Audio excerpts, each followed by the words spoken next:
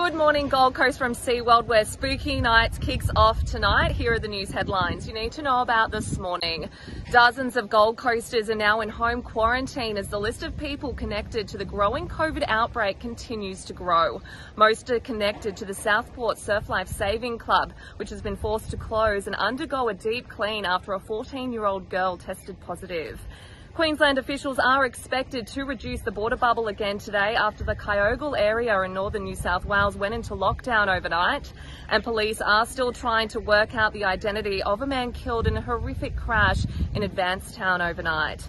To the weather, we're in for some showers today and a possible storm as we head for a top of 25 degrees. It's set to clear up to a beautiful, mostly sunny weekend though. For more information, head to mygc.com.au, and of course don't forget to tune in to 1029 Hot Tomato. Have a great day.